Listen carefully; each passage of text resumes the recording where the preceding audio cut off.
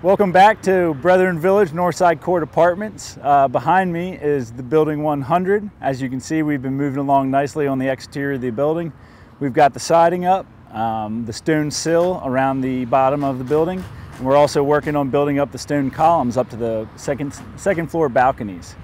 The balcony decks have been constructed and we're putting the final touches on the trim work.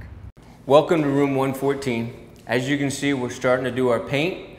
We have the prime coat on, baseboard, casing, and a lot of the trim is starting. Right behind me is the kitchen area.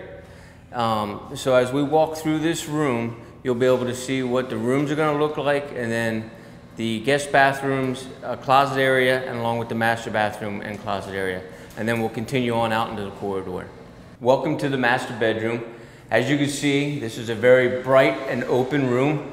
Right behind me is the pocket door for the closet. Plenty of room to get in there. And right here is the door to the bathroom.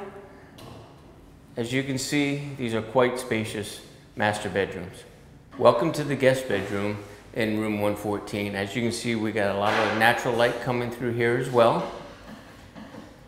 And also, we have the same pocket door set up in this room as we have in the master bedroom. Welcome to 212 now. As you can see, framing has been going on. Now we are starting some of the rough ends. You can see the electric with the wires and the boxes coming in. You can see the ductwork's in. Some of the soffits are being built for the tray ceilings in the rooms a while. The plumbing is going in, the vent piping, water lines, and everything else. So here in about another week, we'll be getting ready to start insulating the walls and start hanging drywall. So building 200 is not that far behind building 100. So as everything progresses right through here, you can see that everything is staying on schedule. Okay, so here we are at building 300. If you remember from last month's video update, this was merely just a concrete slab in the ground. In 4 weeks' time, we've managed to frame up the first floor, second floor.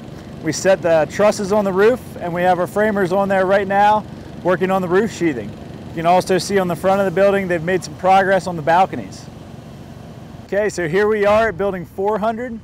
From last month's video update, we had the block foundation in and we had it stoned in for the under slab rough ends. We also had the block elevator tower built. As you can see behind me, we got the first floor walls framed up. We're currently setting the second floor floor joist and the subfloor for the building. As soon as we're done setting the trusses and roof sheathing on building 3, we'll be back here to building 4 to get the second floor built. Behind me, you can see we're getting the slab prep for building 500 ready. That pour will be done on Monday the 31st.